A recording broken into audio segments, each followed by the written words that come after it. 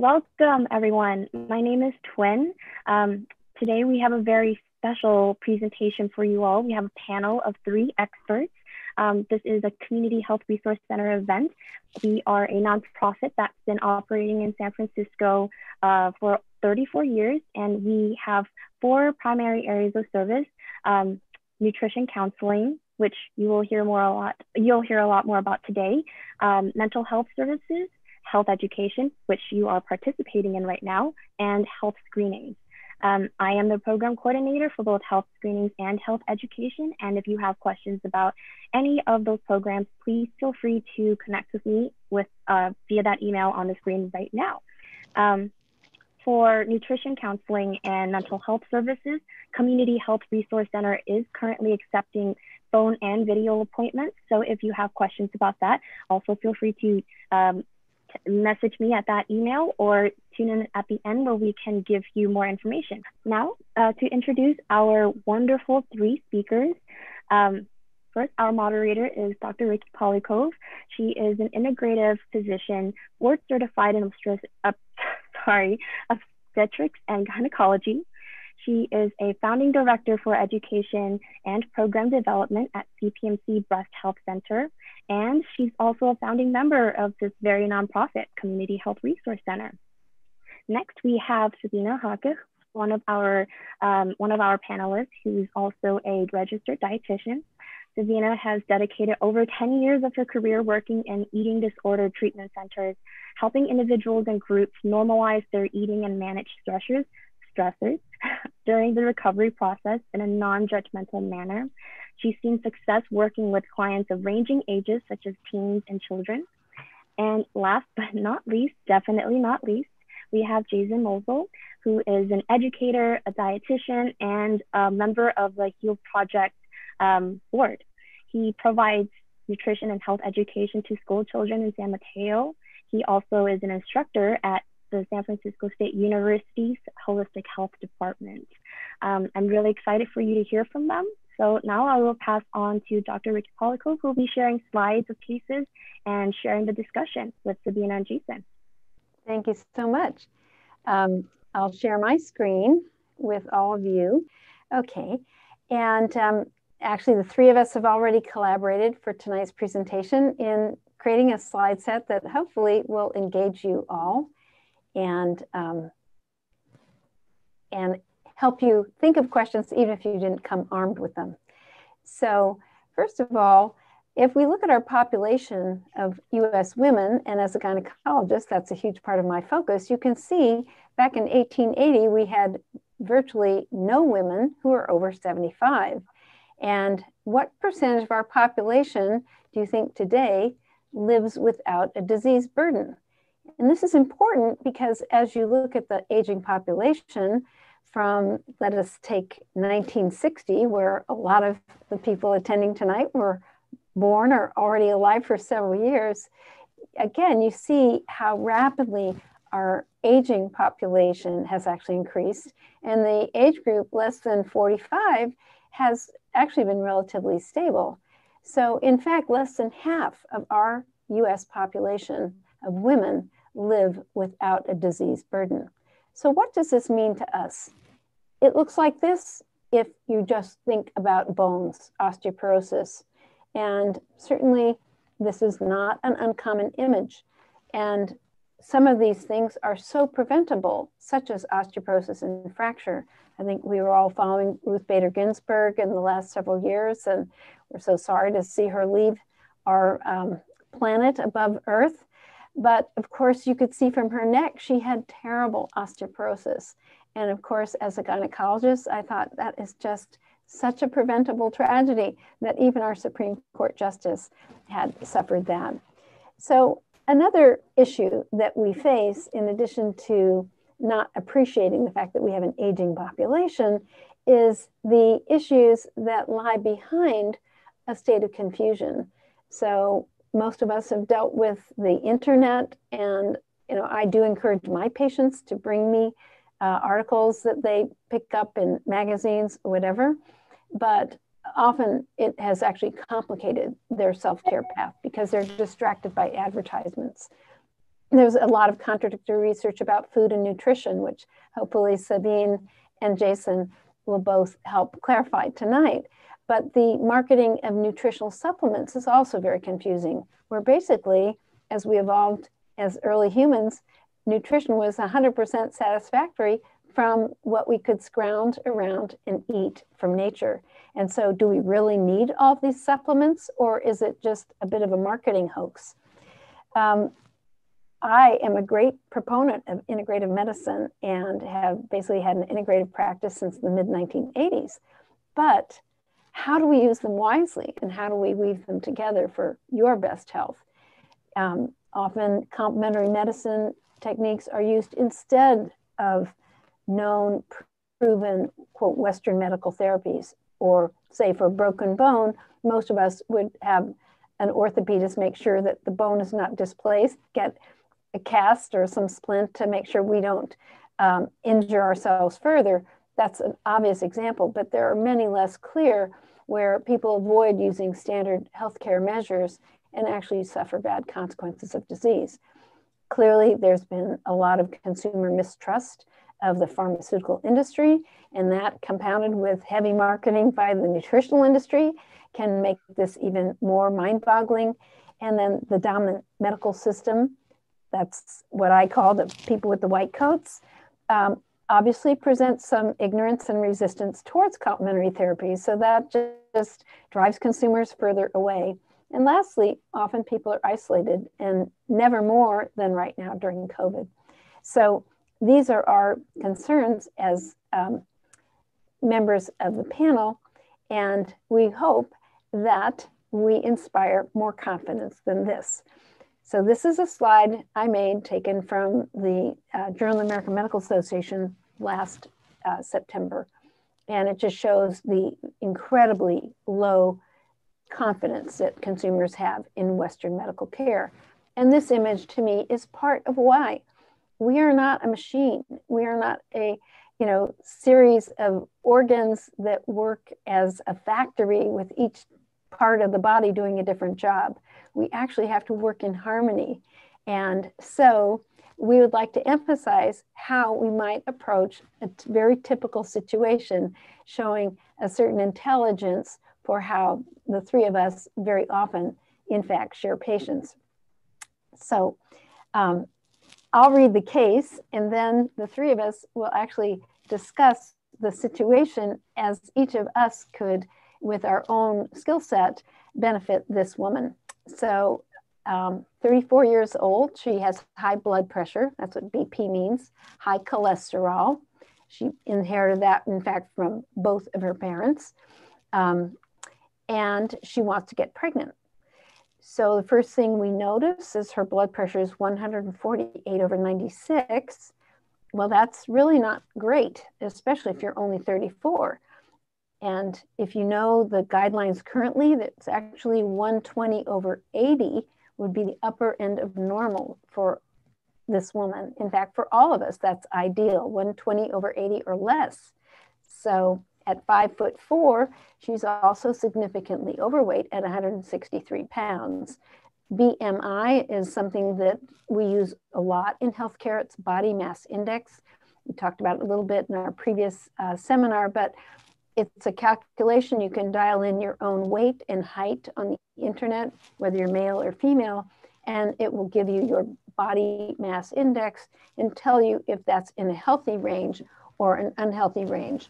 And I use oftentimes with patients a very simple formula that shows green is good, yellow is you could be a little better, and red is we know that that body mass index may be associated with health outcomes that are not so good. So in her past, she broke her leg, wound up having a thrombosis in the vein in that leg and kind of thwarted her recovery. It was very painful. Also, that impairs your circulation. So even as a young woman, we're going to worry a little bit about would she have another problem with her leg when she's pregnant. And then, of course, she has the inevitable, still has knee pain and back pain. And we'll talk a little bit more about how we might approach that as a team. Background and family history. Her father had high blood pressure, HTN is hypertension. He also had a stroke at a very young age, 48. And CABG is short for coronary artery bypass graft surgery. So that means he had open heart surgery at age 65. So that's a very significant parental history from the dad's side. Then the mother has adult onset diabetes, otherwise known as type 2 diabetes. And so these are the questions that we will address. So I don't know if you, Jason, or Sabine would like to go first. Sure, I can get us started. I think when a patient like this comes and sees one of us, sees a dietitian or a health coach, one of the key things that we start off with is what is the motivation? What is she really looking for? Clearly here, fertility is an issue. So if she's struggling with that, then we can start kind of building a simple plan for her to help her both understand what are the barriers maybe to achieving her goal of getting pregnant, and also, what are the factors that might be involved. It could be about, improving blood pressure or body weight, healthy eating. There's lots of different factors, of course, involved in fertility. But that first point, and Sabine can talk about what she would do too, but of clarifying goals and motivations, and then everything kind of flows from there.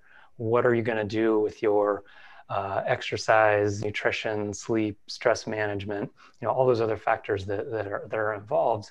It starts with that first simple thing of what do you really want? Yeah, and of course, she wants to get pregnant, and that is definitely a huge motivator. And many women, I think, when they're planning a pregnancy, would like to be obviously healthy going in, having a good pregnancy. And well, this is really only the beginning of a family, and then after that, you're going to be a model to your child or your kids, and you still have to take care of yourself in order to be able to take care of them. So I really love the approach of looking for motivation, and also like to start with the big picture rather than get all caught up in the tiny details, because there are obviously always lots of details. But I like them to take the 1,500 foot view and go like, where's your life going? How do you want this to look like tomorrow, in a year, in 10 years?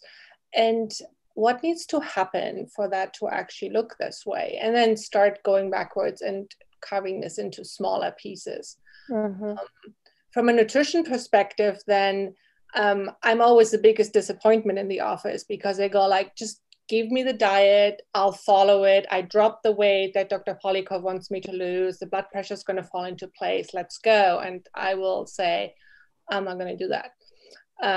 We'll talk about what you're doing, and then we'll talk about what would need to change, and then we'll talk about what you're going to be ready to change, and when are you ready to change that, and then we'll help, we'll coach for you to get there. Because I think the first big pitfall, always in my office for sure, is like, yeah, let me just follow the diet and I'll do it, and then everything is going to be okay. And I think if I've learned one thing in 30 years of practice, is that is usually never good enough. That is maybe one step, and they follow the diet, and then all the motivation, everything they actually could have had is gone, and they feel, demoralized that they failed in this one aspect. So that's where yes, I would start, yeah. And I would add that if we only focus on weight as the goal, we're really missing the object. And so I try to exactly emphasize what Sabine has said, because the responsibility as a mother to model to my child or children, I always said to patients, they do what they see, not what we say. And so words are empty. We have to model the behavior, totally. So I find this kind of experience where we actually bring a group together, we do this a lot in pregnancy. And why we don't continue to do this or have not in the past has always mystified me, because what is the most helpful thing? You will continue something if you've promised to meet a friend and go walking or exercise in other ways. You'll never let your friend down, although you'll let yourself down. So I think Jason and Sabine both are doing a lot more group counseling and information sharing.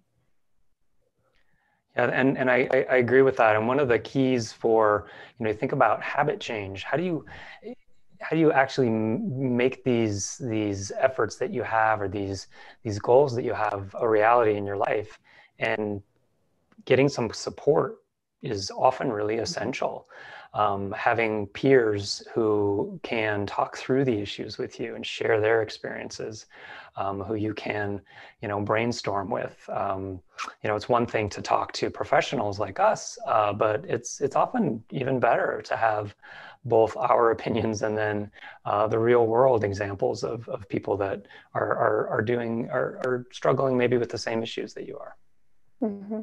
I try to bring this idea that we have a physical body, we have a mind that pretty much can make decisions, intellectually organize information, but it's really my spirit and my connection to spirit and awareness of spirit that will keep me on track. And maybe that's too woo-woo for sort of hardcore medicine, but I've never seen people actually achieve and maintain a success in, say, weight loss, blood pressure, carbohydrate decrease, average blood sugar now being normal.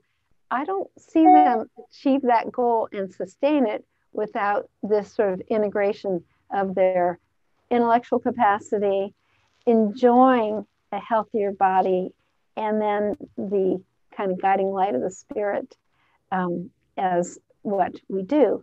So I think this is the kind of approach, clinical consequences of overweight or obesity, that doctors have sort of pounded their desk and hit the exam table or whatever, as if that's going to drive this in. But I wonder if you feel there are secrets that you can share with our participants that help render them more successful, more likely to achieve their goal and sustain that goal. I don't know. Do I get to lecture the rest of the evening now? All your secrets. Yeah, all my secrets. Wow, I don't think an hour is enough for that. But anyway, so in general, and this is broad strokes, but I really look at some really basic things that I know will make people feel better, and are worthy to focus in on over and over and over again, and then bring them back to it as they try them and get stuck and, I don't know, encounter difficulties and so on and so forth. And the first one is that I really encourage people to eat on a regular basis. What the time frame is, that can be very personalized, but I really encourage them to eat on a regular basis. And then to read anything or read something in particular? Nope.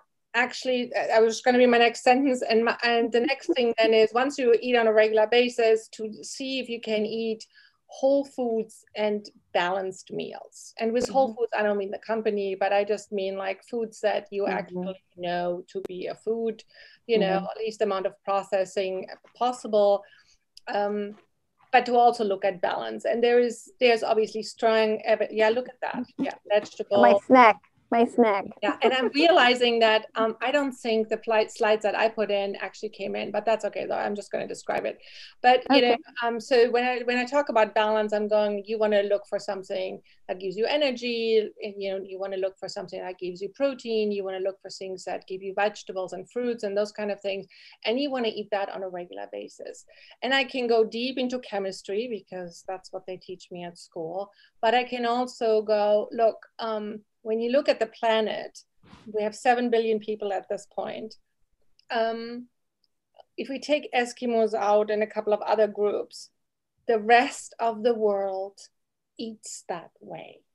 And not because they all talk to Jason and me, but they eat that way because that actually works.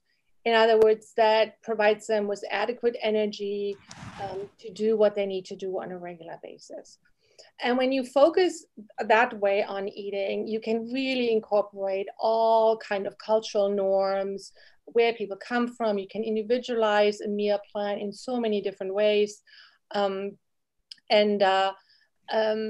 I think that in many ways is an important part for people to kind of get hooked in and go like, oh, wow, she's not telling me what she thinks I should eat, but she's actually going to ask me what I want to eat. And then we kind of come to this place where hopefully I can eat the things that I like and that work for me and also are good for me. Jason and I had talked about lifestyle medicine and sort of the fact that you kind of need to make a schedule for your self-care and make time for that. And maybe you'd like to speak to some of those issues, Jason.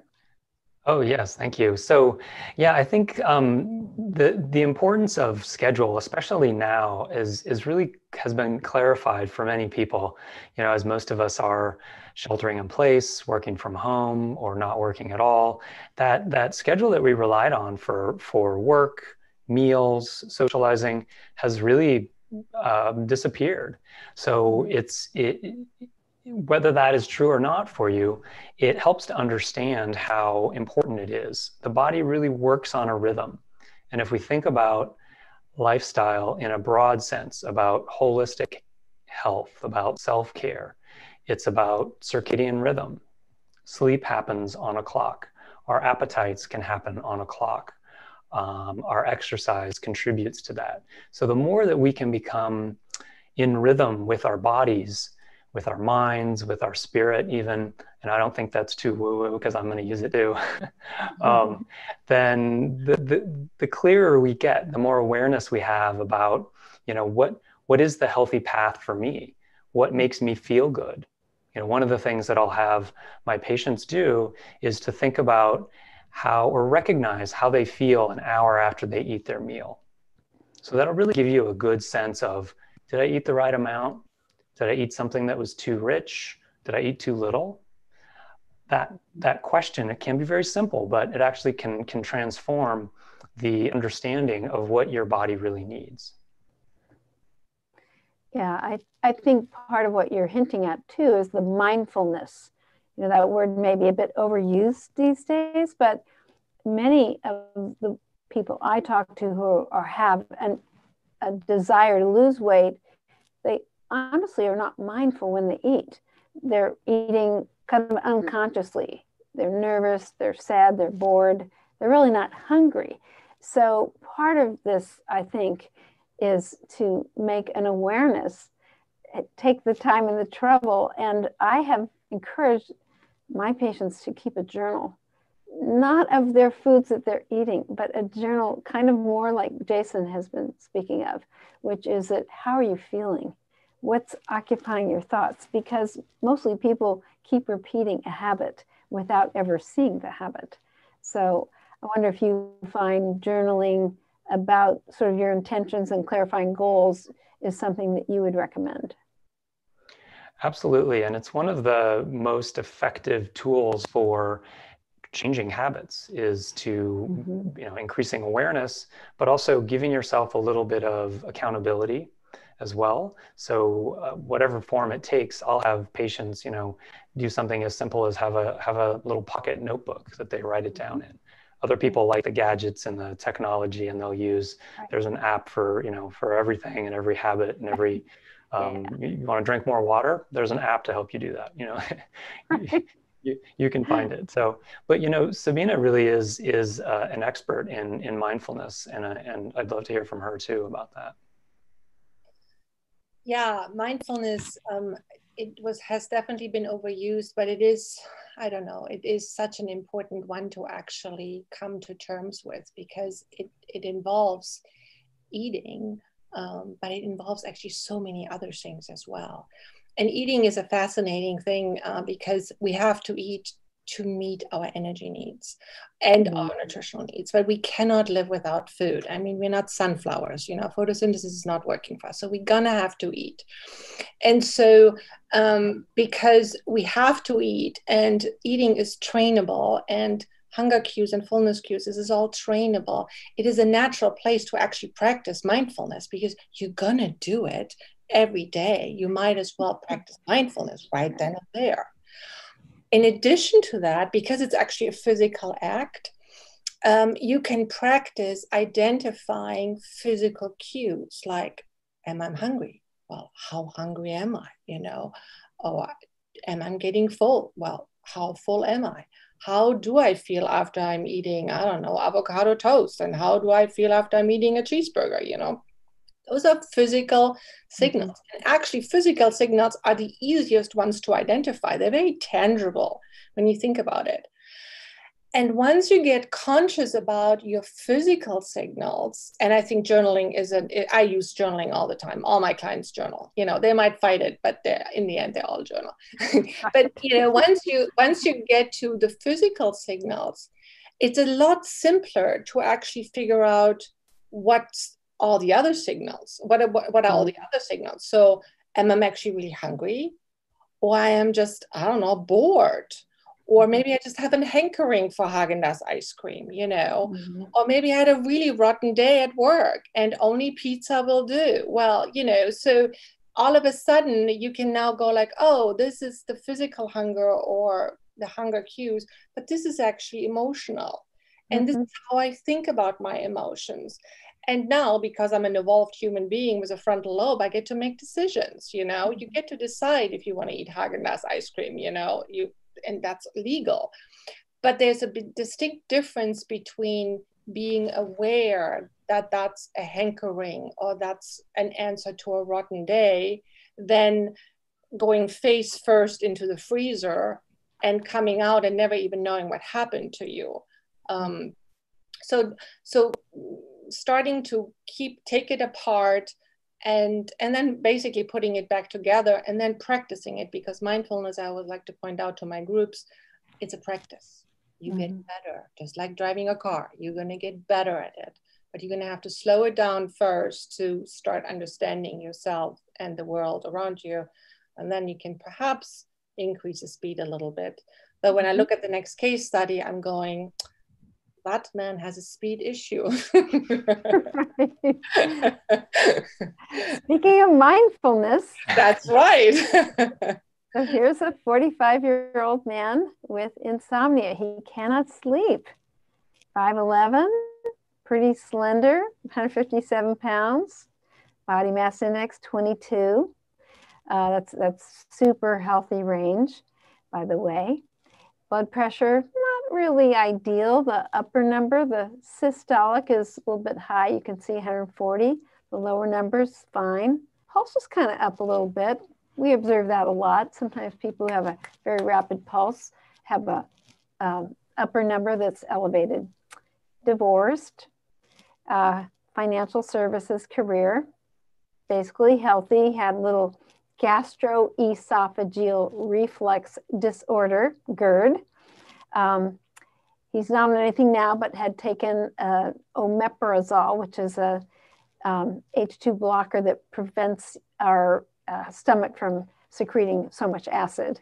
This is medical therapy for GERD. Notice we haven't seen any prescription yet from a physician for other kinds of therapy, but anyway, turns out his parents are both social alcoholics, and his mom has high blood pressure, dad has liver disease. So in fact, his father probably has more than just a little social alcoholic.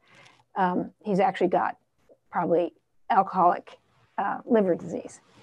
He eats a wide variety of foods. He's an omnivore. That means he also eats a little meat. Has a pretty good exercise pattern compared to most people. You know, 5 out of 7 days, he's running 30 to 45 minutes. And there, his little recreational speed, as Sabine alluded to. No big deal as he sees this. And then a couple glasses of wine every night.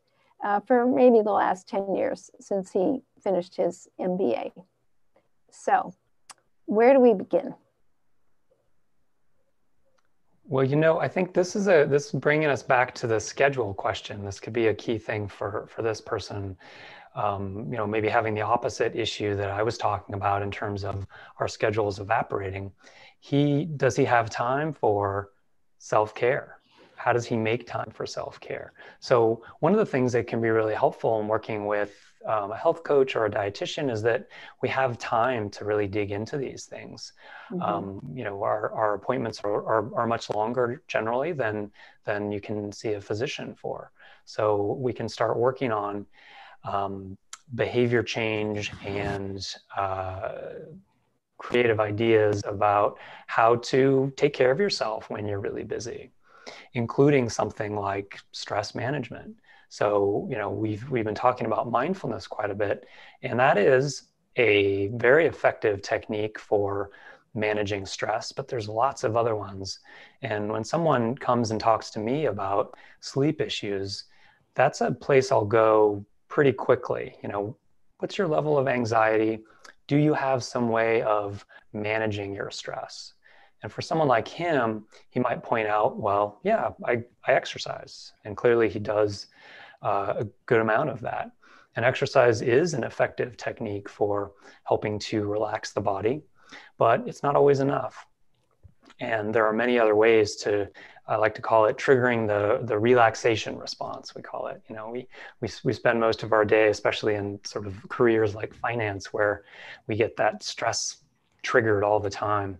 But how do we counter that? You counter that by relaxing the body. Maybe it's breathing exercises, meditation, could be some kind of calming ritual like drinking herbal tea, taking a warm bath, writing in your journal, these kinds of things. And I think generally the best technique for stress management is the one that will calm your mind and your body. It's going to be individualized for you. One of the things that struck me is if you're that slender and you're drinking 2 to 3 glasses of wine a night, that's a lot of your daily calories actually from wine. And so I often see women with very similar pattern where the wine just chemically relaxes them. And Sabine, I just wonder, do you have any tricks of awareness of how to kind of substitute that habit, which, you know, in the short term, it can work with a different, I wouldn't say goal, but a different slant that's motivating at the same time helps a little personal inquiry. Yeah, I think a person like our case here is fascinating, because if I change one thing in this outline and I go, let me just give him another 40 pounds on his frame, and all of a sudden he will be in my office and nothing has changed, but he goes like, oh, but I need to lose those 40 pounds. But because he doesn't have those on his frame, for whatever reason, you know, the wine is not affecting him. I mean, it is affecting him, but it doesn't affect his weight. He has nothing to look at except like, I can't sleep, you know, I need a prescription kind of thing. When it's really clear how he medicates with wine at night, I think beyond just like I'm enjoying a glass of wine, and he doesn't utilize any of the self-medicating aspects of life that are available to him in order to calm down his nervous system. And this is what this is really all about. His nervous system is all revved up, maybe because of his job, but maybe he's just a high-strung or type A, high-achieving personality in general. But he doesn't really know how to bring it down. As a matter of fact, his exercise is high intensity. He loves that because it gives you a little bit of sense of relaxation. But then at the same time, he uses recreational cocaine, where I'm going like, you know, I think you like the high. I think you like the high intensity. This is your MO. This is who you are as a person. So to learn to actually accept that, okay, this is what I like, or this is where I'm naturally at, but I actually need to calm down. And I need to learn how to rev down my nervous system. And I need to learn tools, because alcohol is fleeting. It will relax you maybe in the moment, but he probably wakes up in the middle of the night because his blood sugars drop or something like that. Exactly, right. So learning to transition from a high intensity day to the night in order to be able to sleep is a hard thing to do, actually. It's not simple. And it requires lots of different tools, and he needs to try out some things before he goes on medication. Because sure so what kinds of medication, you know? What kinds of tools do you work with and suggest with patients to do that transition from the high energy go day to enjoying, sort of, quote, chilling out, but not using medication like alcohol or Xanax or Valium to do that? Yeah, a lot like what Jason already suggested, you know, like maybe learning breathing activities, maybe changing the ambience at night. He might benefit from something like come home, take a hot bath, you know, do it in a dark room, just have a candle going. Eat a meal that is actually rich in complex carbohydrates, you know. This is somebody where I'm going, yeah, I want you to eat a plate of pasta with beans on it. You know, I do. I don't want you to have the steak at night. You can have the steak in the middle of the day, you know, like, you know, eat grains, eat vegetables at night. Maybe something around textures, like, you know, what is comfortable to you in terms of wearing? Do you have a particular kind of clothing that you wear during the day, but at night it's really, you know, there are other things that you're going to wear. Who knows? Maybe smell, maybe music. These senses are oftentimes completely understimulated during the day. You know, we wake up, we jump out of bed, we get into our head, and we hit the ground running. And then at night, when we have to rev down the nervous system, that's all we know. But the rest of the body is actually starved for input that would be meaningful or satisfying. So things like aromatherapy, hot bath, satisfying meals, you know, can definitely change some of those aspects and show him a whole new world that might be interesting to his high achieving mentality. And I'm going to ask Jason a hard question. So how do you, with a client like this, find resonance with what you're suggesting? And then how do you also identify some resistance and work with that? Because I think we all kind of know what we should do in the back of our mind, and we don't do it. Right. Yes, that's very true. And I'll often ask people, you know, what do you think you need to do to sleep better? And, you know, 9 times out of 10, they're like, well, I know that I should not be looking at my phone right before I go to bed. I shouldn't have my tablet in the bed with me. I should, you know, it's not that complicated. Most of us know the things that help and get in the way. Right. So it's not always knowledge, and that's a key thing for habit change. And again, I would go back to motivation with him. I would, you know, really get him to clarify what is the impact of sleep, of not being able to sleep on your life. Is it worth making changes so that you don't feel that way anymore? You know, it's horrible. We all know that not being able to sleep is really unpleasant. So once you kind of clarify the impact and what the possibilities for your life could be by making these changes, because as you both described, you know, going from the go type A person to relaxing, that's not easy. That's a big change. So clarifying the motivation and starting off small, you know, picking one thing to try for a week or a month even, and give it some time and see how it works. And then, you know, maybe you journal it, maybe you come back and talk more about it. And then we brainstorm, thinking of it as an experiment, you know, and you're not a failure if you don't succeed. It just means we have to make a different plan. Yeah, I I think it's helpful in my work to emphasize to patients that you're trying to be a healthy individual embedded in what I absolutely am convinced is a massively unhealthy culture.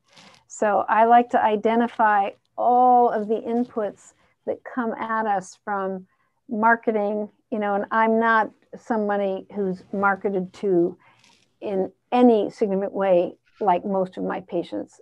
Most of my patients watch a fair amount of television. They watch the commercial news channels. They're marketed to on their phones all the time. It's amazing to me. And then they have the chats and Twitter and Instagram. And I mean, there's a lot of social pressure that I think is a new part of our current era that this man would probably be in the middle of. He certainly doesn't want to miss financial trends. He wants to, be politically aware and know what's happening. So I think it's very helpful to say, it is an uphill battle and you're trying to diverge from the herd. And I find that very supportive, and also say this will take a lot of energy because, in fact, it is an uphill battle to not just continue to participate in an unhealthy culture. So this is, to me, all part of habit change is, not to blame anybody, but to say, wow, that's true. It's not easy being green, so to speak. That's right. So. And the food culture is a clear example of that too, right? The unhealthy food culture that we're all in. It takes effort and determination to counter, whether it's the marketing or the processed food that's designed to hook us based on our evolved taste preferences for sweet, salt, and fatty foods. It's going with the flow there is a path to disease, as you pointed out with your slides in the beginning. So to me, having awareness on the part of physicians that we can't do this alone. Our patients are coming to us, and what they really need is behavioral health. They need lifestyle medicine. They need us to respect the fact that they may have their individual preferences for their neck ache and their back pain, about which this practitioner may be very ignorant. I always like to suspend disbelief and study something if I'm ignorant, but that's not very typical of most physicians. I think you've also highlighted the concept, Sabine, of pleasure. Like maybe this man really never stopped to think, gee, maybe I should take off my starched collar. Of course, right now, people are hanging out in t-shirt and exercise clothes at their computers at home. But, in our lives before COVID, I think many of these things are important. It's funny, I have a personal habit that I get home and I change into my exercise clothes because they're more comfortable. And if I spill food on them making dinner, that's okay. But also, I never thought of it until you talked tonight. It makes a clear differential between my workday and my evening relaxation.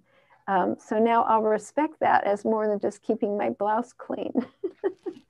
But these things, in addition to me, are so important to actually educate our patients about the health and the benefits of actual food.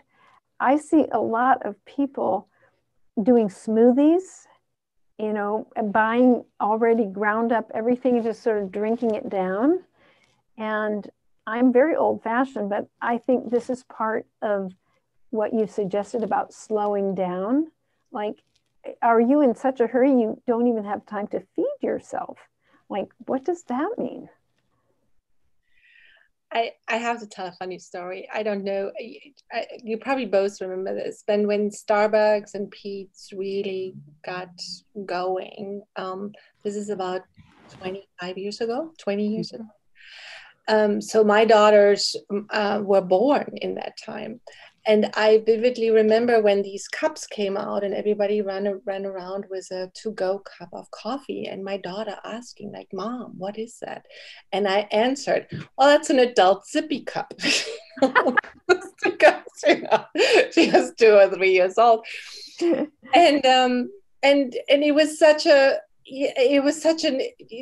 an interesting concept to see, because it's like, what's happening to us? Even the act of drinking coffee. And I mean, I grew up in Europe, you know, you just would sit down and drink coffee or tea for that matter. And you sit in a cafe and it was a whole cult and everything. But it was on the go. And of course, there's nothing wrong with getting coffee on the go. And yet I use this as an example of how an entire culture just melted away. Like the idea of the coffee house, of sitting down, of enjoying, I don't know, 15 minutes of your morning coffee, and that just would go away. It would be on the go. It would be on the run. And I think that just has gotten increasingly worse over the last 20 years. And and I think in many ways the current pandemic is, I don't want to say it's going to reverse some of these things, but I do think we are definitely getting to this place like, wow, you know, slowing down is actually a good thing. It's helpful to sit down, take those 10 minutes, have the breakfast or have the lunch, and just do it that way, because the body makes contact with it. The body sees what's happening. The body has a chance to actually digest that. I'm not against smoothies. I'm really not. But I always like to challenge somebody who swears by their smoothie. I'm like, okay, fine, have smoothies. But I like you to compare that to something like egg and toast. And then be honest with yourself, like how does that actually feel? And how does that actually allow you to perform? Because a smoothie is a much faster digested food because it's processed, even though you process it in your blender, but you still grounded it up, you know, and therefore it will digest faster and your energy balance will be flatter. If you eat a whole food that you have to chew, that's going to sit in your stomach and the body has to do something to it, it will last longer. And therefore you will feel, I mean, you basically get energy in an Excel version, you know, like slow release versus everything is dumped into your stomach all at once. And your body will respond better. And you'll notice that when you start watching or listening. And that will be helpful to your overall day. Yeah, of course, I'm a great zealot for what I call playing with your food. You know, like when you make a salad, you're having a tactile experience with all these different colors and textures. And obviously the younger generations of women, they think when you make a salad, you open a plastic lid and there's your salad that you bought ready-made at, you know, Trader Joe's or Safeway or Molly Stone's. But the other area, which Dr. Lustig up at UCSF has made pretty clear, is that by blenderizing, and you touched on this, you're breaking down a lot of the fiber structure. And so it actually contributes to a much higher sugar load because the fiber isn't there to sort of, as Sabine has suggested, slow down absorption. So I like to kind of get my patient's imagination hooked on the splendor of the whole food. Like nature is so incredibly smart. Like she gave us the whole leaf. And then there's the potential also for the difference of actually having the experience in your mouth of chewing something as opposed to drinking something. So yeah, all these things, they're small, but they're tiny aspects of behavior change that, again, they slow us down, to Jason's point, that, you know, slow food is better. That's more how our intestines were designed. When we bolt our food, we have a lot more digestive issues. Our enzymes don't mix as well with the food. The you know, water doesn't have time to sort of mix in your intestines. I mean, there's so many interesting details that the gastroenterology specialist could regale us with, but this, I enjoy sort of taking some of the science for patients and, you know, inviting them to the mystery of your digestion. Like, hey, you know, this has been the way it was for thousands of years. And all of a sudden, you know, we're going to make it better by making it faster. So I guess I'm kind of trying to play the science card because people like the details, but also inspire some of the back to nature instincts. And this gets back to a couple things that you both have mentioned about, you know, how we can think about how we evolved to eat. You know, what did our digestive system eat before? You know, the foods that we had in the past, even before agriculture.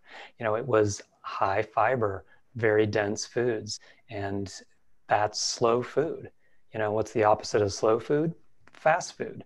We all know the fast food, McDonald's, Burger King, these kinds of things are unhealthy. And part of it is because it's very soft and it's very calorie dense, and that just gets absorbed too quickly in the system. You get hungry quicker, despite, and in addition, as you're mentioning, Dr. Pollycove, the blood sugar rise, the insulin rise, the triglycerides go up, you know, all the things we can think about. And the science is also there. And then another thing that I really like that you were mentioning, which is bringing more enjoyment into eating. By slowing down, we can appreciate our food more. Look at the colors and notice the textures and the flavors. What happens? How much am I enjoying it for the first 3 bites, and then the next 3 bites, and then does that change over time? You know, it's just it's a curiosity. Bringing curiosity to your experience will really enhance it. And you know, coming to see a dietitian isn't about, you know, getting you to eat healthy foods that you don't like. It's about helping you to enjoy healthy foods that you will like. I thought it'd be interesting to touch on a huge problem in our culture, which is back pain. And I see it as part of our stress. You know, everybody has their own stress button indicator, but the actual loss of work, and so the cost to the economy of back pain. It's interesting, these integrative studies were done in healthcare workers. So this particular Harvard study just took people that worked at Harvard and showed basically that the team approach, which was for people who are overweight with a lot of back pain, it is true. Most orthopedists say, you know, if you didn't have that, you know, gut hanging over, your back wouldn't be so strained and stressed. But I wonder if you weave some of these things in with patients as well. I have to say, I mean, of course, I'm not an orthopedist, but I've had my first back pain the other day, and it was clearly stress related. And I have a yoga practice for years. And if it hadn't been for the yoga practice, I wouldn't have recovered as quickly as I did. Because when it happened, I noticed it and I'm going, oh my God, I'm going to do this and that and, you know, evolve from there. But this particular kind of exercise has taught me a lot of mindfulness just about my body. So when something did go wrong because of stress and some silly movement that I made, it was relatively easy to recover.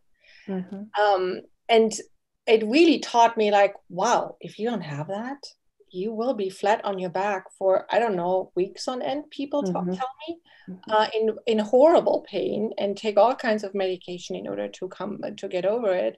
And I don't want to say that everybody can get over it quickly, but, you know, I think being aware of your body's function in all its aspects, and that includes obviously its back and its, you know, legs and so on and so forth, is helpful to either prevent disease or manage disease when it happens, or manage illness when it happens.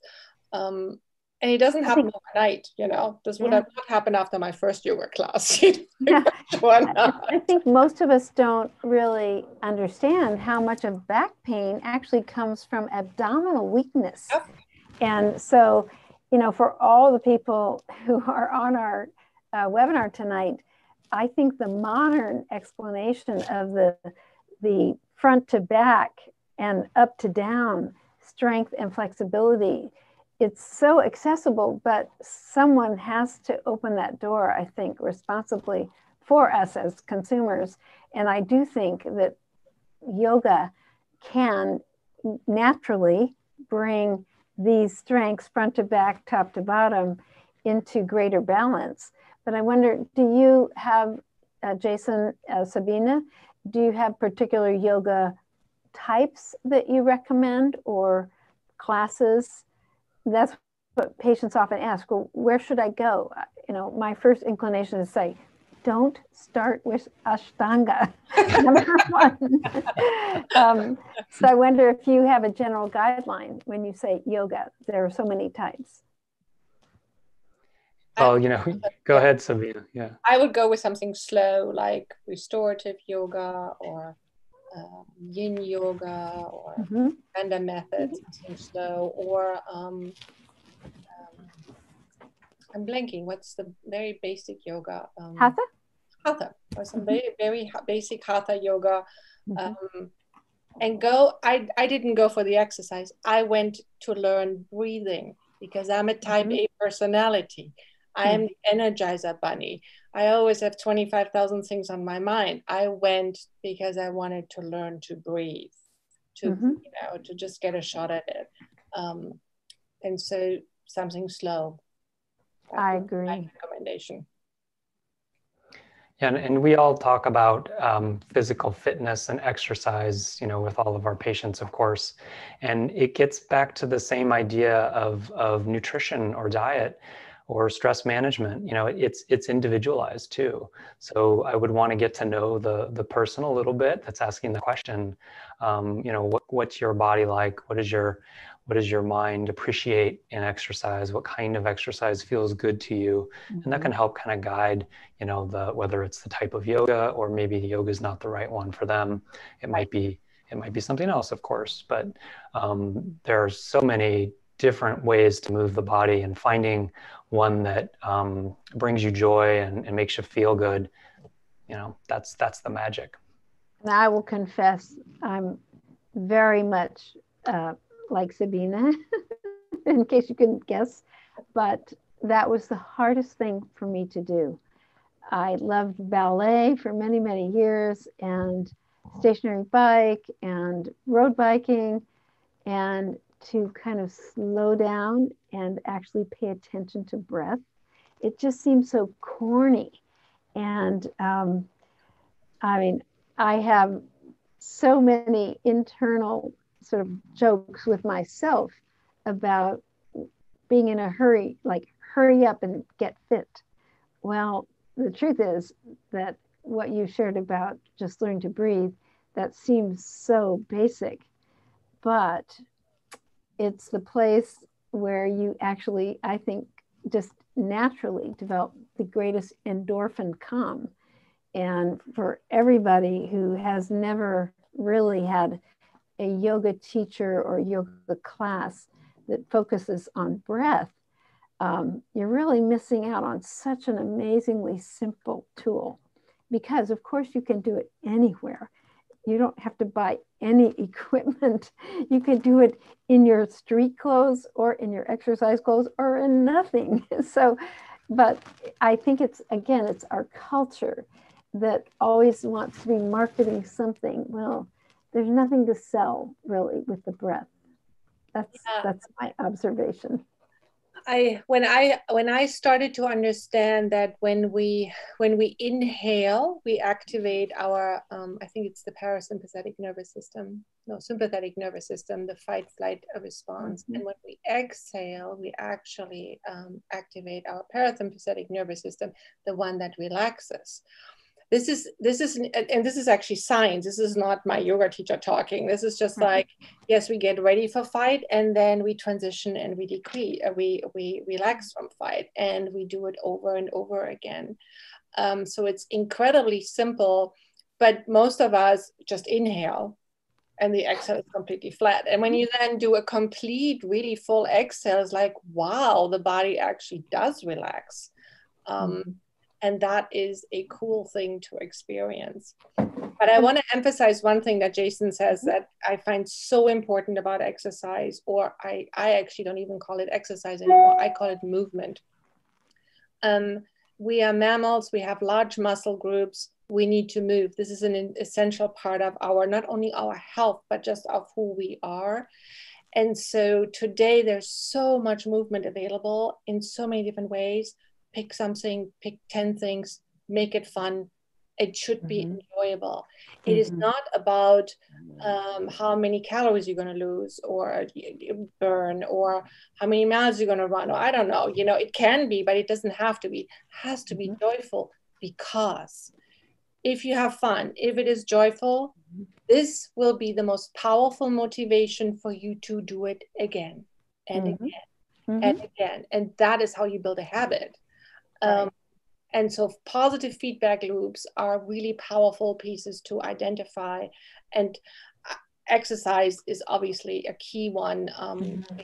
It carries so many, I mean, I always say, like, yes, one of the points is weight loss, but there are 100 of other points that exercise does. Can we focus on a couple of those ones too, please? You know, so, anyway. Great.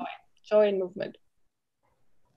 I know we have a lot of questions in our queue, and I just want to make one comment on breath, because it's a free and available on the internet. And it's kind of quirky, but this man named Wim, W-I-M, Hof, H-O-F, has a lot of interesting notions, and it's working for him.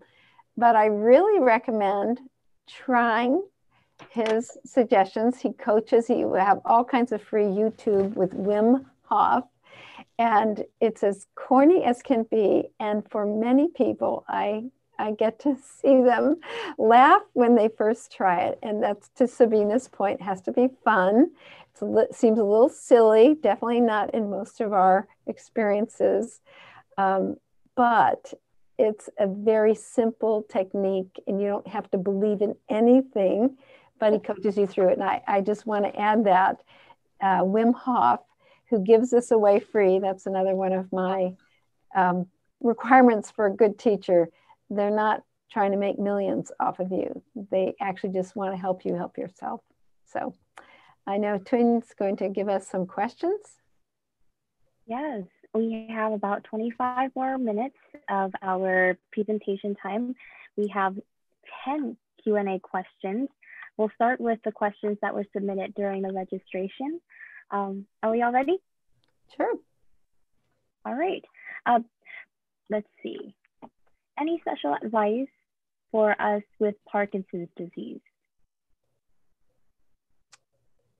Well, of course, presuming the medical therapy has been embraced and a pretty good regimen for frequent, use of medication, if you've been diagnosed with that, this is a terrific question for the group of us, because my observation with my Parkinson's patients is the medication is a small piece, but their body practices, their mindfulness, their nutrition, especially the types of exercise they do.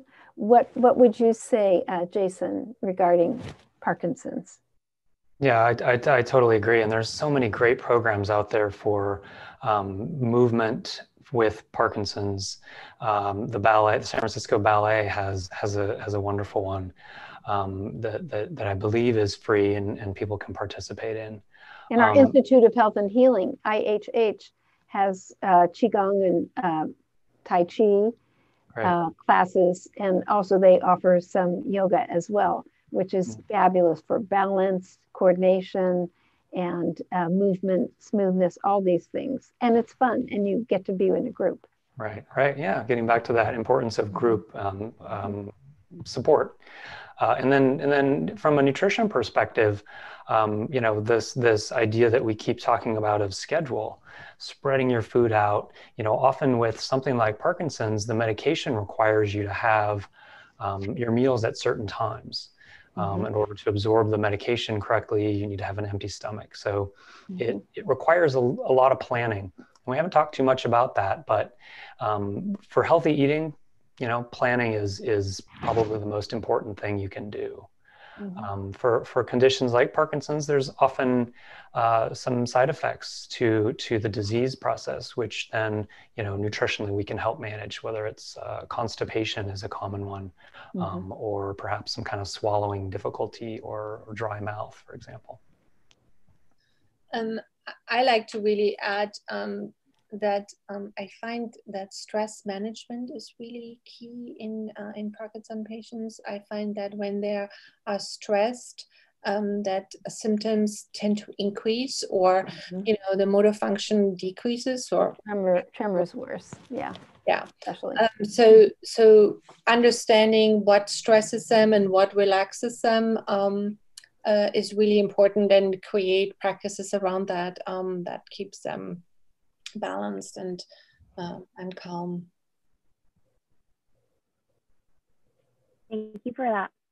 The next question here.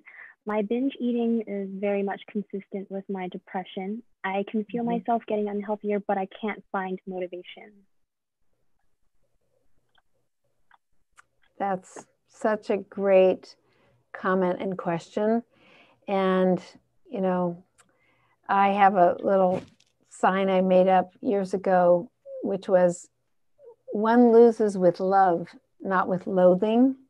So this is all part of the mood cycle. So, if we hate being fat and we grab the parts of our body that are overweight and just, like we're admonishing ourselves with disgust, that's not compassion. So to me, how we take the intellectual understanding of compassion to self, okay, that's the hardest thing. And we can talk to therapists sometimes till we're blue in the face about, the way we got stressed or depressed in life and feel very stuck. I definitely think there's a chemical component. And for many women that I see, they are liberated with better medical sort of neurotransmitter balance by an appropriate medication. And so this is part of integrative medicine. I really embrace a medicating psychiatric consultation instead of just assuming that, I've tried Prozac, I tried Zoloft, I tried S-citate, whatever. There's a long list of maybe things that people tried, but I really like to work with a medicating psychiatrist for people that suffer the blues. It's a terrible stuck feeling. And then I love working with Jason and Sabine to draw out some of these sort of sleeping strengths that we kind of run right past. So I want to toss the question to them, the comment, how you would work together.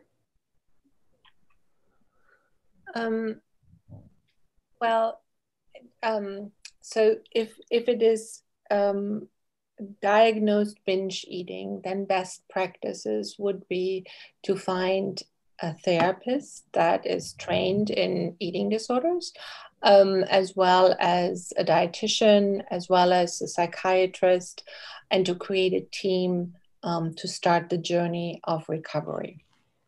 It's usually never just one thing. It's usually not about the food, though the food is a clear symptom, obviously. But it is a recovery path that needs to be attempted in a team, and there are multiple parts to it. I know that it's oftentimes overwhelming to like, oh my God, I got to see all these people, I got to do all these things. But I do think they all have their own importance in this approach, and then you slowly move through the different phases of your recovery. And there's hope. There's definitely hope to get better.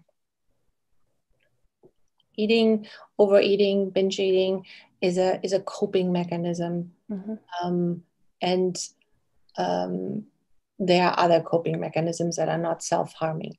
But that cannot just be picked up from the shelf, like, okay, well, let me do that. No, it's something to identify, to sort out, and then to practice and see what kind of support you need.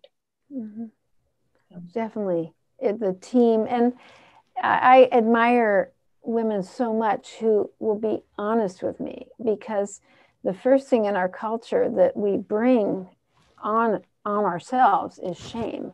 And so if whatever our issue is, if it's got shame attached to it, I think it makes the bars in our prison even more difficult to escape. And it's so refreshing to take an integral view. And I really find this concept of self-compassion, and then you realize that everybody who works in this space, in this area, has so much love and understanding, true empathy for the complexity. And not that any one person has the key and will unlock that prison, but there are so many joyful paths to unwinding that behavior and the habit. And, you know, I actually had a patient this week, and she's lost 37 pounds in the last year, and she has about another 100 to go. But it's been really a beautiful, slow process of, not just as Sabine said, she hasn't focused on her eating disorder and her binge disorder. She, about a year and a half ago, saw a new psychiatrist, went through a lot of medical testing, and she had a subtle abnormality with her thyroid. We're always hoping for some metabolic thing, but it was just a little bit of many things. And actually, she was telling me that she thinks her breathing practice, which she became aware of how much stress and tension she held in her throat. And of course, for all people who stuff down emotions with eating issues, having other ways to release that don't necessitate food. It may be part of what Wim Hof has to offer, because, you know, if you're so busy breathing, it's just such an intense effort, but it also leaves you extremely relaxed. So I think we're finally in medicine getting to a place where it is in working as a team. And hopefully our attendee who's asked the question, if she is obviously part of the CHRC network, that she can work directly with either Sabine or Jason and assemble maybe a better team. You know, whenever people feel stuck, well, we just haven't found the right team yet, is a better way to look at it, as opposed to I've failed. So Jason might want to add something. I don't think so. I think the two of you handled that really well, and I agree with all this, all the approaches that you both mentioned. Thank you for your answers. We have about 14 minutes of left of Q&A, and I'm sorry to make us feel rushed, but we do have a ton of questions, 10 questions left. The next question is, what are the best ways to lose weight in a healthy, easy way over 50? Yes, and to give us that's not a simple question, but we'll try to keep it short, of course. This is the magic bullet we're all looking for. What's the safe, easy, simple answer, right? It's not always that easy, of course, as many people know. But one of the things we talked about that I would recommend, that Sabine mentioned and Dr. Pollycove, is food journal. You know, keep track of what you're doing. Bringing attention to the page brings attention to the mind. This will really help you start to see, you know, where maybe are the points in your food consumption that might be getting in the way of you losing weight. So, you know, once you kind of clarify that point, it can help you kind of see the path, because it really does need to be individualized. So, you know, I don't think we don't have one particular diet that we might recommend to someone, but more of an approach to a place to get started. And I would say generally, we as a culture eat too many carbs, and they're so easy and hidden in many things. So especially women after 50 have a tendency to deposit extra calories right around the middle. That's actually well described medically. So I would say the first thing is to look at carbohydrates, which are not necessarily part of the healthiest metabolism, especially most people are less active after 50. So that's another aspect of changing your diet because you want lower glycemic index foods. And this is kind of the science of it, but when you look up glycemic index of foods and you see what's high glycemic index and what's low, it's like, okay, I mean, it's kind of like a game. Like, okay, how much can I enrich my low glycemic index foods and enjoy it? So many times no one ever suggested that, and it actually works pretty well. And again, we're always curious. Humans love to do new things. So I think that's a very good question, and it's kind of a simple answer, but I would definitely look on the website for the National Institutes of Health. They have some really great information. They actually separate into men and women, so you'll see a lot of good tools there.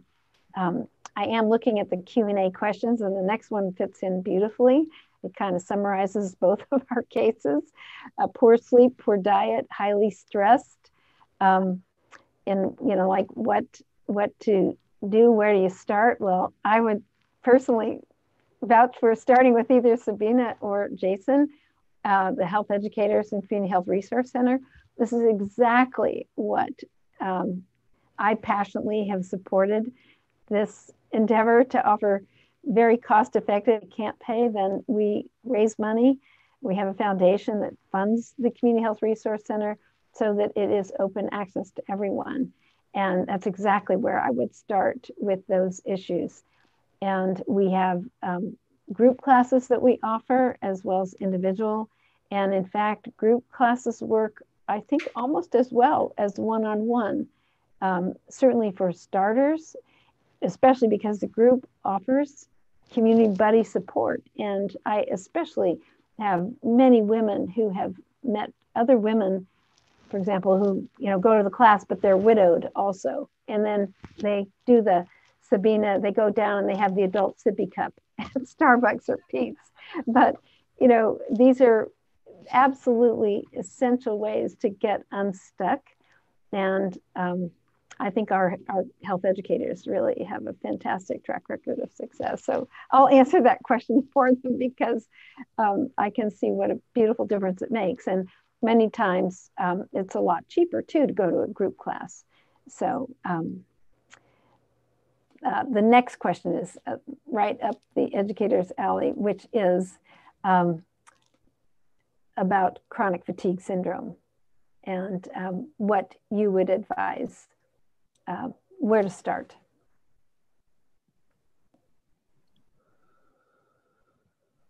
Sabine. Okay, so I think with any of the autoimmune conditions, I besides the medical treatment, obviously, of the condition itself, but I think finding what really works for you and stabilizing your overall self-care in all the areas is going to make your management of this condition better. Because I think I'm correct to say, like, that's going to stay with you, and what you really want to learn is live with it and making, creating the best quality of life. And that goes back then to, well, how do you eat? How do you sleep? How do you have fun? What kind of exercise do you do? And so on and so forth. And all these factors will make a difference in your ability to manage the condition. Yeah, and happily, we're learning more and more things about actually how the inflammatory lifestyle, which is hugely affected by what we eat and how we eat, can influence your immune system. And so I think we're opening a whole new field, which is really at the crux of a lot of, I think, chronic fatigue. And we can look more deeply into these things, I think, through Community Health Resource Center classes. But I'm a great proponent for working with health educators and nutritionists and counselors. There's a question that was posted. Do we know who's healthier, people who just go to doctors or people who see nutritionists too? And I would call health educators.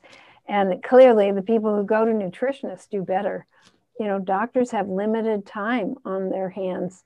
and they'll tell you need to lose weight, but they obviously don't have the ability to help you lose weight. So that's what I love about practicing at 2100 Webster, because I can send people downstairs and they can work with the team. Another question about breathing and mindfulness.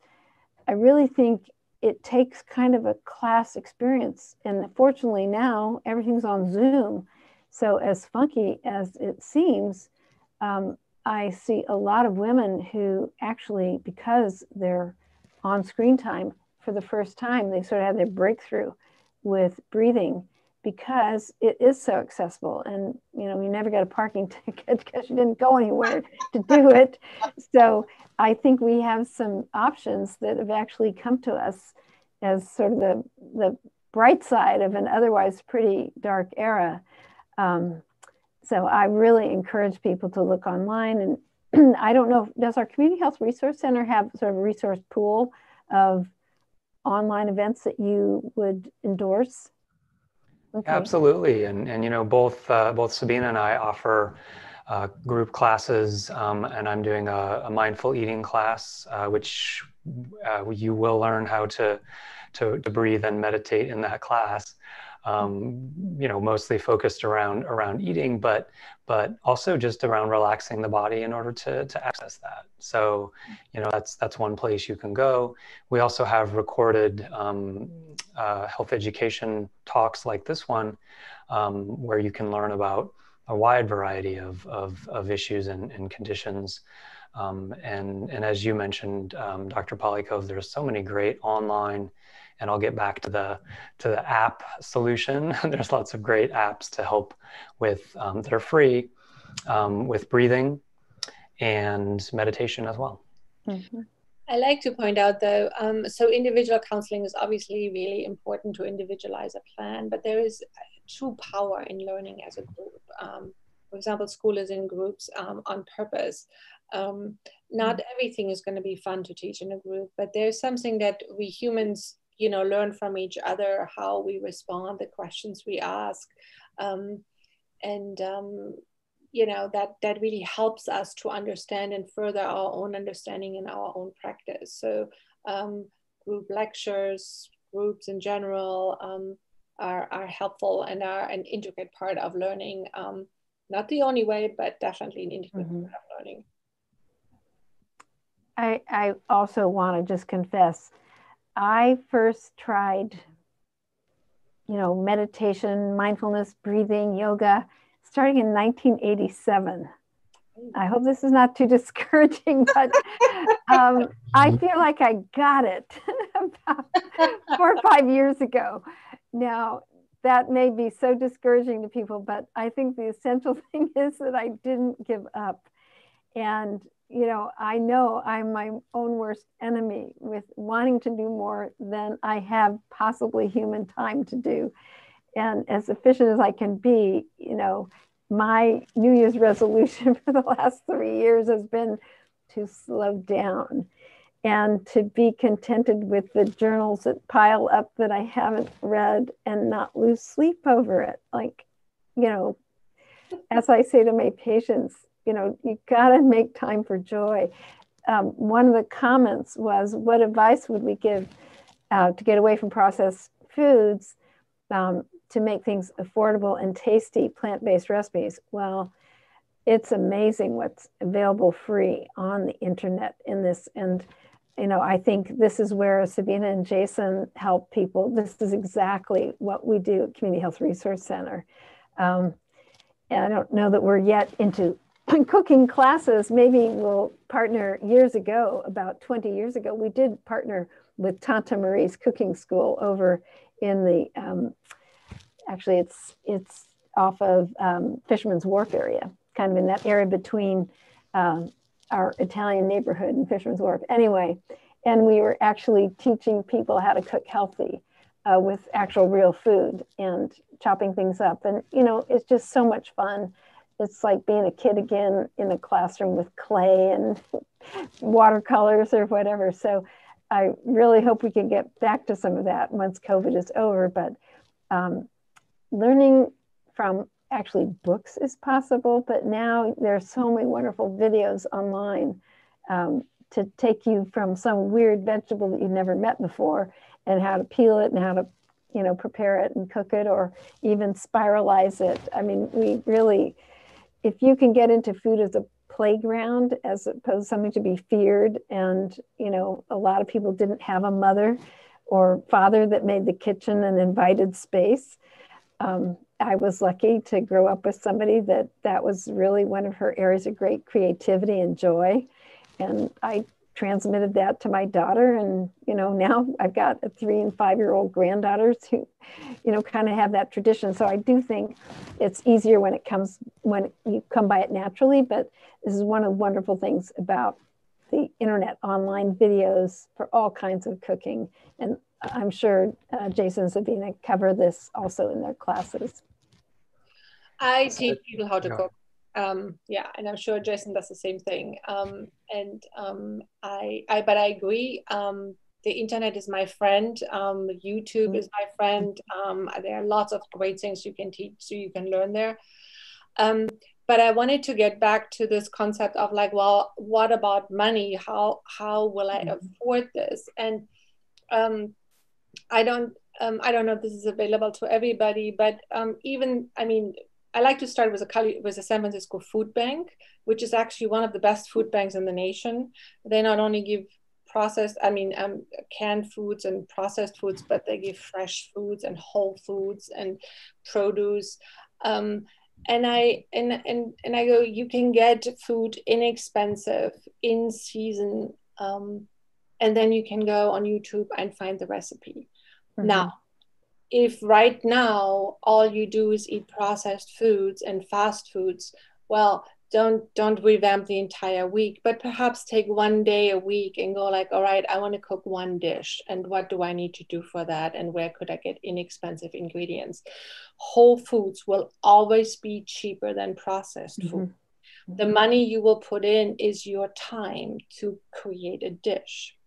You know, you can feed a family, well, you can feed one person on $50, but you're going to need to learn how to cook eggs and beans and rice and stuff like that. So start with one dish. Start with something that you want to learn how to make, that you like, and then start your journey.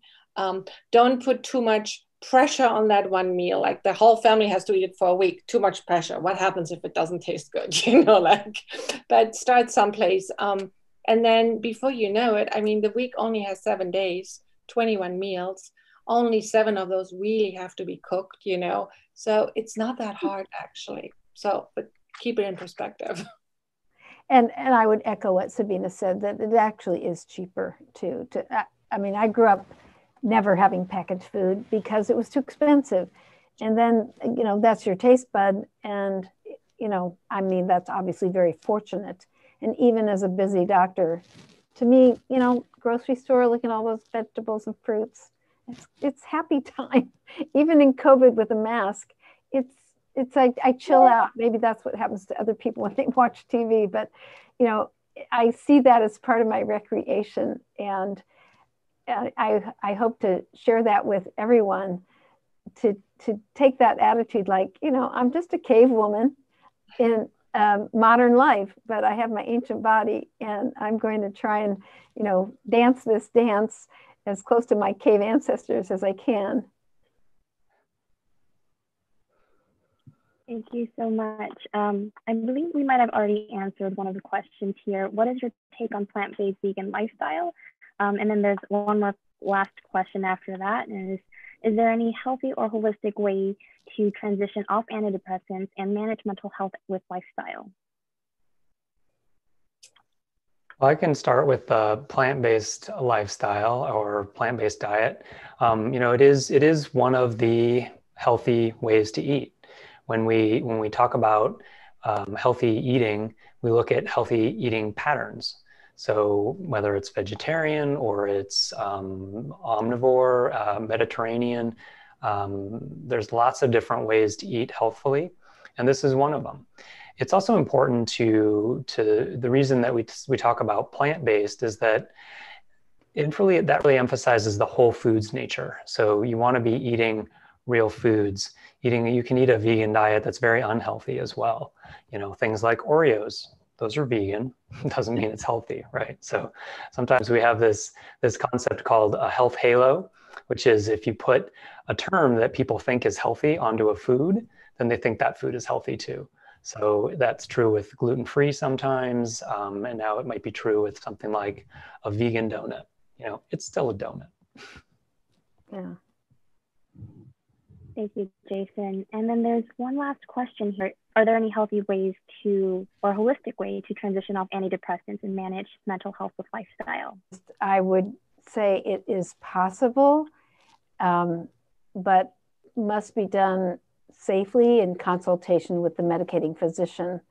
It is possible. I've seen patients slowly taper off of prescription meds, but I've also seen it backfire when not done in consultation with the clinician, and that can be pretty catastrophic. I think probably one of the hardest is in bipolar disorders, where often when people are feeling good, they, you know, have been on this for years, and I want to get off of this stuff.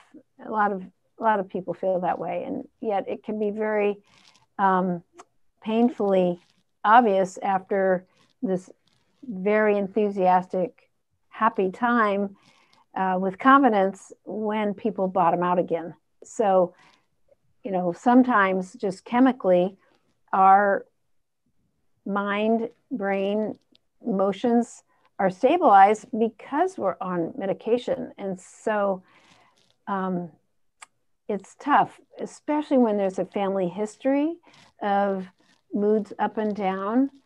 And if there's been any schizophrenia or psychosis where, you know, my reality is really not in alignment with pretty much everybody else's. So I'm pretty careful to ever casually say, sure, you can do that, because a lot of people really can't do that safely. And then if they've been falsely reassured, oh yeah, you can get off, quote, that stuff, but in fact, that medication balance may be why you felt good enough to, you know, want to be medication free. So I know on the one hand, we have a you know, medication happy culture. We've just talked tonight a lot about stress illnesses. So, you know, right now, should we just go out and medicate our stress? No, we're great advocates for working on a deeper level within myself and using behavioral lifestyle modification and mindfulness practices. And on the other hand, in acute severe situations, sometimes, you know, when there's been severe illness or death or injury and people are freaking out and they're not sleeping, well, for a temporary time, we do use meds. So I like the integral approach where, you know, we may have a temporary transition time that's not in our optimal wish state, and then we get back to healthier life. But I would definitely work. There are some psychiatrists who are famed, and I mean well-known in a good way, for working with clients to get off medications if possible. And I think through the Community Health Resource Center, we can probably help this person find some clinicians in the Bay Area who are very responsible and also share that belief. If you can get off some meds or all of them, let's see if that's possible. But I would definitely not do it by myself with a good cookbook in hand. So just thank be you careful. so much. Thank you so much, Dr. Pollycove, and thank you, Sabine, and thank you, Jason. I wanted to reiterate what all three of our panelists mentioned, that nutrition counseling is more than just figuring out what to eat, but they also dig into your behaviors and your emotions. And if you're interested in appointments with us, we are accepting virtual appointments by phone or by video. You can call this number for questions about coverage and scheduling, or email this address here. And then lastly, I wanted to give a reminder for our next health education lecture coming up this December, led by Dr. Jennifer Guy of the CPMC Liver Cancer Program. It will explore liver diseases, risks, causes, and treatments. And that will be our last lecture of 2020, but more will be coming in 2021. Actually kicking us off in January will be Jason's group class for mindful eating. So for those of you who are still learning about breathing or figuring out if it's working, Jason is the person that you want to reach out to, or look out for that post-event email. I will go into details about mindful eating there or his class.